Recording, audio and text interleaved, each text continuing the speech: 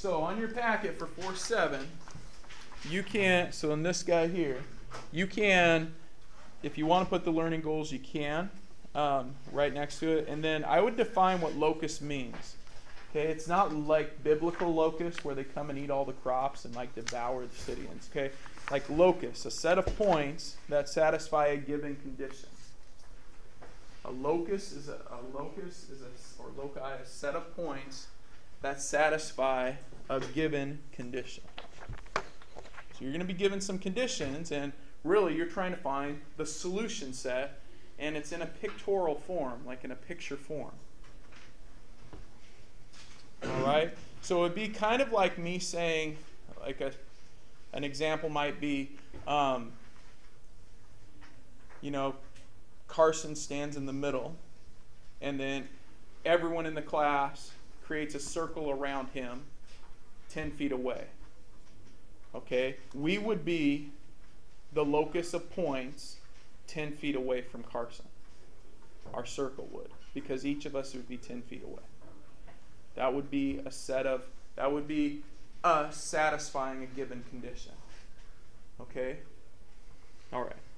That'd be kind of creepy, huh, Carson? We won't do that. All right.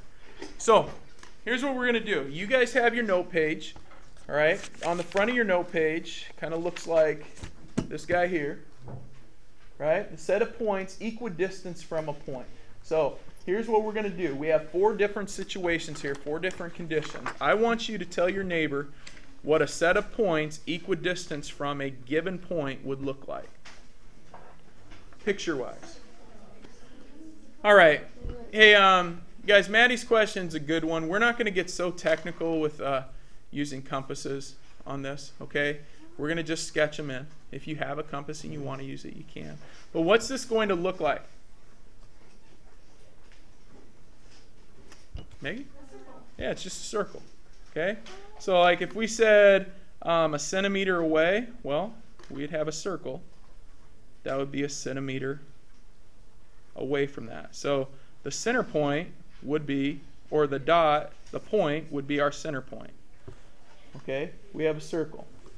And if it was a centimeter away, since I'm not actually measuring, I'm going to label it 1 centimeter. Okay? So that satisfies that condition. In this case, I'm saying it's a centimeter away. It doesn't actually tell us that. But set of points equidistant from a given point. Just a circle. All right, so no matter where we're at, if I'm here, I'm the same distance as if I'm here, if I'm here, if I'm here, if this is a perfect circle. Always the same distance. That's our radius. Okay. Any questions on that one? All right. Remember, this is your note page. Let's go on to the next one. A set of points equidistant from 2 points now. Where could you, let's say this was one goal post on a football field and this is another goal post. Where could you stand on that football field that would be equidistant from both of those goal posts? Talk with your neighbor about it. Who thinks they know? Diamond, what do you think? I think I'd be like on the straight line between the 2 points and right in the middle. On a straight line between the 2 points right in the middle. Okay, on a football field we call that what? 50-yard. Yeah, on the 50-yard line. Now, as Diamond said, it's a straight line though. So like our football field works, except for the 50-yard line will have to go on forever. Okay? That'd be kind of a crazy 50-yard line, man. It goes on forever. So anywhere, if you're here, if you're here, if you're up here, okay, doesn't matter. Anywhere on that line, you're equidistant from those points. So really what it is, if you were to connect the points, it's a perpendicular bisector of that line. So it's the perpendicular bisector of that line. Now it's easy to think of it if you can kind of picture it like on a football field. Goalpost, 50-yard line, but that's just the perpendicular bisector of a line connecting those 2 points. Good job. Not a lot of people get that one. Any questions on it? Okay, let's see if we can get this one. This one's even a little tougher, I think. A set of points equidistant from a segment now. from any place. You can be standing anywhere on the segment. Now, so once again, if you relate it to this, think back. Let's pretend that's a goalpost and that's a goalpost. Now you want a set of points equidistant from anywhere on the line between those two goalposts. Talk with your groupies about it. See if you can come up with it. Let me give you the common thing that I saw on a few papers, and then talking to a few of you. I've heard many of you say it's just this line again. Don't write that down yet because that's not right. Think of it this way. If I'm right here on this line, okay, and I could be, you say, well, yeah, you're equidistant, but what if I'm here? Right? Am I the same distance from that as if I was here? No, this distance from here to here is different than this distance from here to here. So the distance from any point on this line has to be equal to our locus. Maddie? A parallel line running up and above it and below it. Okay, so a parallel line. With the same size. Okay, so the same distance away. Same distance away and same size as the segment. Okay, so I will tell you that you are partially correct.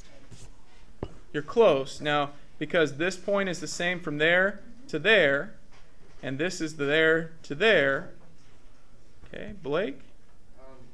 Shouldn't just be like a bunch of points around the perimeter of the line that are like an equal distance away from the line? Yeah, so Maddie's got us started. What do we need to do to finish it? Put lines on the sides too. Yeah? On there. Yeah, good. So, Emily, what would that look like? I was going to say that it doesn't curve after. Yeah, it curves. So now if we relate this to our football field analogy, what are we drawing? We're drawing the track. It's the track, man. Right? If you had one person stand on one goalpost and another person stand at another goalpost and hold a string, we could stand anywhere on that string and be equidistant from either side of the track. Everyone picturing that now? That's what's happening there. So it's just kind of this, it's like a track. The same distance away. So if the way we'd mark that, like if it was 1 centimeter away, we'd write 1 centimeter. And that would mean it would be 1 centimeter no matter where we're at. It'd be 1 centimeter there, it would be 1 centimeter here.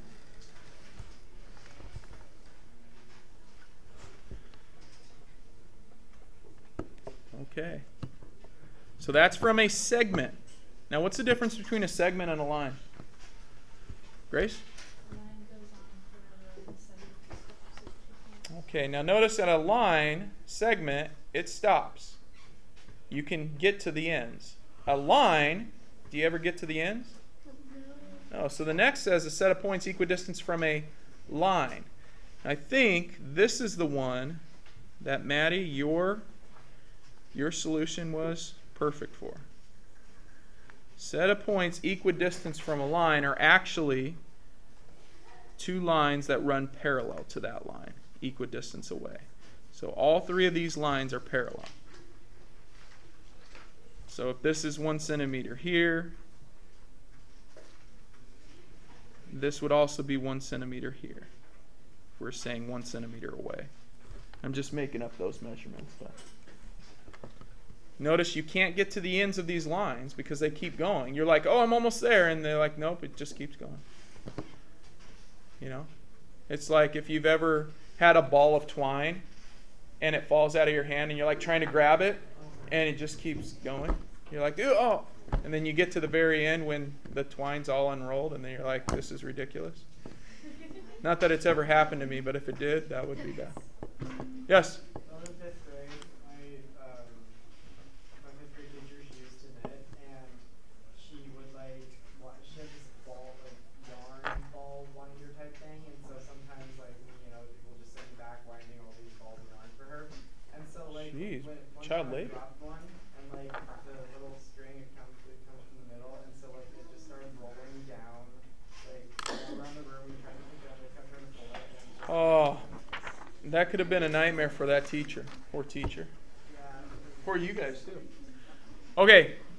Any questions on that front? Move to the next side, please. Next side says, is this the same? Is this the right one? Is that what you guys have next? No. Set of points equidistant from parallel lines. Tell your neighbor what you think that's going to look like. Okay, someone new. What do you think? Julian. A parallel line that runs right in the middle. Okay, a line that's parallel. That runs right through the middle. That runs right through the middle. Very good. Okay, so all three of those are parallel. Has to be equidistance from both. So once again, if this is 1 centimeter, this would be 1 centimeter. I think you guys are getting it pretty good. There we go. All right, notice since it's a line, it has to be a line. Okay? All right, we're on our angle now. Maddie, you know it? Isn't it like an angle bisector? And a set of points equidistant from two rays, or the legs of an angle, yeah, that would be an angle bisector. Okay, so an angle bisector, this would be congruent to that. It'd be an angle bisector.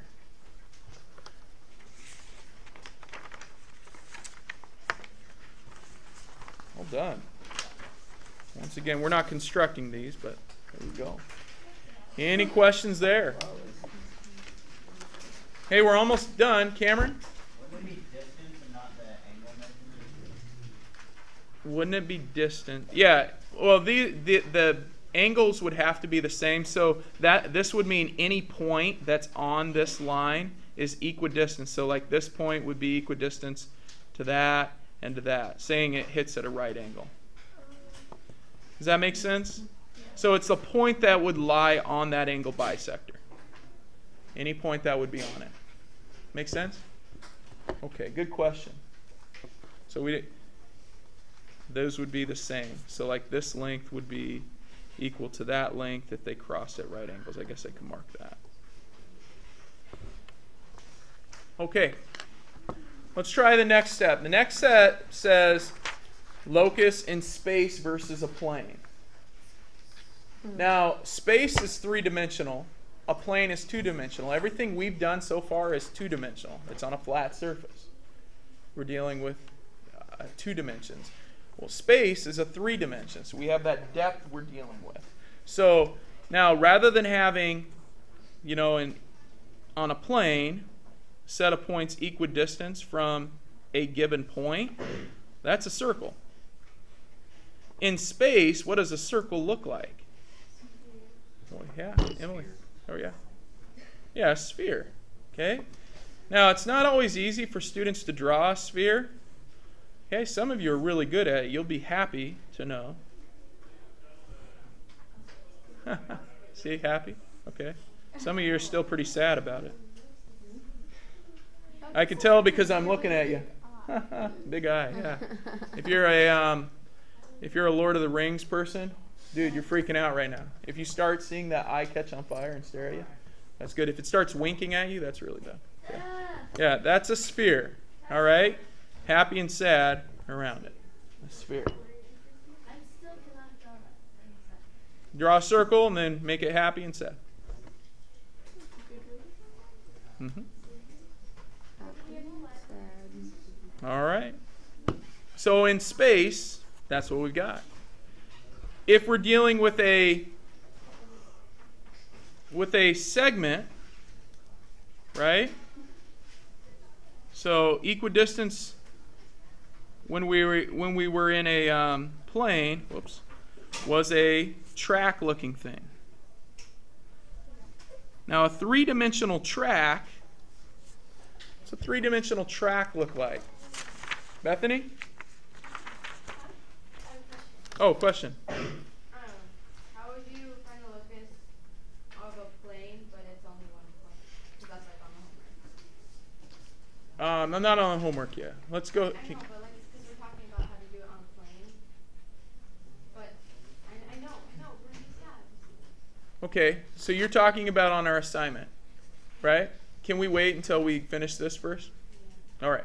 Chase. Well, it looks like a cylinder. Kind of. Except for it would have ends on that cylinder. Right? Yeah, it would look like a pill. Right. Yeah. So we draw our track, And on the track, we then have, at the end, something that looks like that. We have a sideways happy face, right? So you're texting. And then you have your frowny face texting. You do that on one side, and then on the same side, you have your happy face. Or maybe frowny face. I don't know. I don't know how you make your happies or sad. And then a dash it. You kind of see your three-dimensional pill there.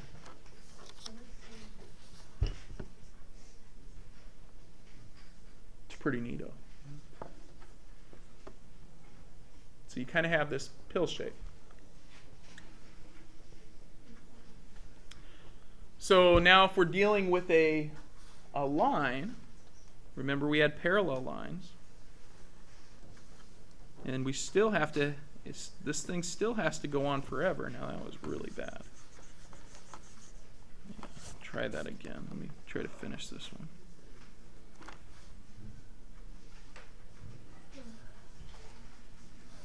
It's a little better. Okay. So we have parallel lines to it, but it doesn't have the ends on it now. Okay, so at the end here, what I'm going to do is I'm going to show that. I'm just going to kind of sideways happy, and then I got our frowny.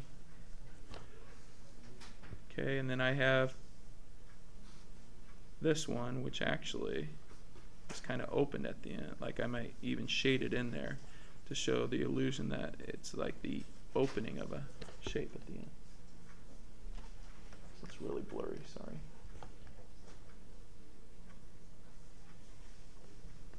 Okay, so it's like a tube, and this would be a wire running through the tube. Hey. Yeah, like a hollow cylinder, yeah. Good. All right.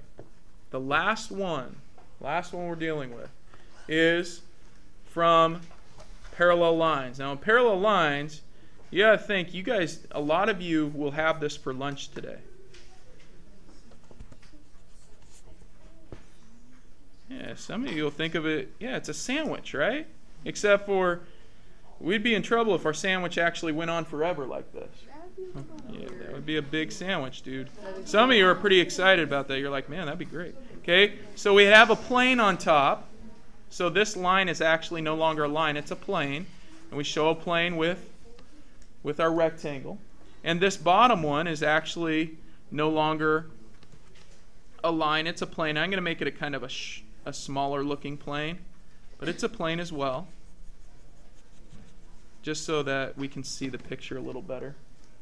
And then, so like you have bread, and then you have like your cheese or something in the middle, maybe your ham and cheese. We're just going to put like a slice of cheese or ham in there, whatever you want it to be. If you have colors and you want yellow cheese there, if you have white, you could just go white cheese. Maybe you have dark cheese. I don't know, I haven't seen dark cheese. That's kind of gross.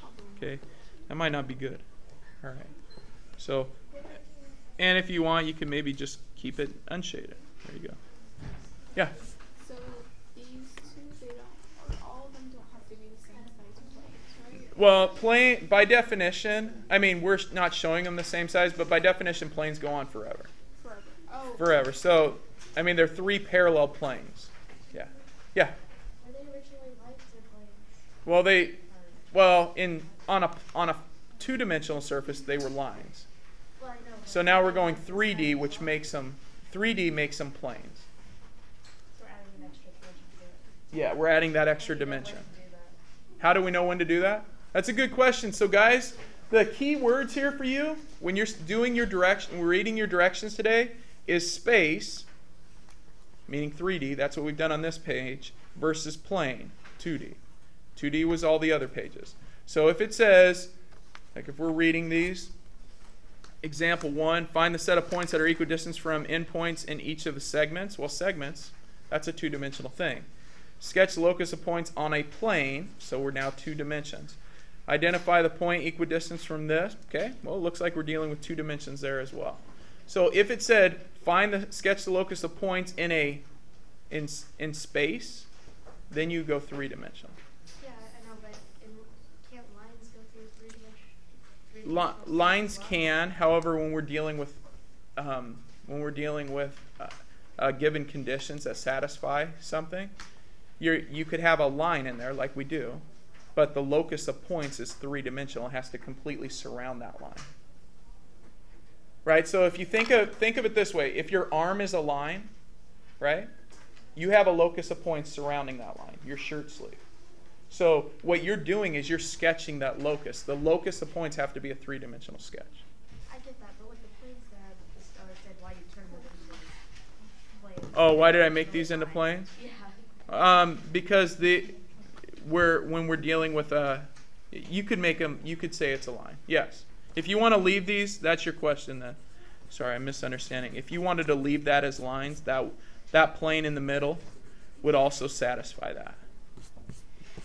Okay, so you could leave these two as lines, parallel lines, but you'd still have to have a plane cutting right in between them. Because any point on that plane would be equidistant from those lines. Yeah? Do we have to use a ruler to like measure out the distance? Yeah, so that's a good question. So example 1 here says set of points that are equidistant from the given segment. That's not so much. But here where it says 2 centimeters, 1 inch, 5 millimeters, I want you to measure that using a ruler. Okay? Here, identify the point equidistance from AB and BC and the given distance. So from AB and BC, we know from 2 rays, the set of points equidistance is a what? It's a bisector. You need to know which point on that bisector is 1 centimeter away. You're identifying a point. Logan. From the numbers 4 through 6, so like, do we measure that distance away from? Yep, that's what I just said up here. Yeah, you got to measure it away. Actually measure. Use a ruler here. Do you want us to draw a circle around it, or do you just want us to draw a line? It depends. What is the locus? Look at your notes. From a point, what's the locus array? Question? I can't draw circles, so there's probably, but Do your best on it. I labeled it. That's fine. Do your best on it. Hey, what was your question, Bethany? I was Did I address it? the one that how would you like do it with only one point? Okay, so look back to our notes, right? So if you're dealing in a plane, what is the locus from what's our given conditions that satisfy that? Being 2 centimeters from a point. What does that look like? I'll be walking around. Let me know if you have questions, okay?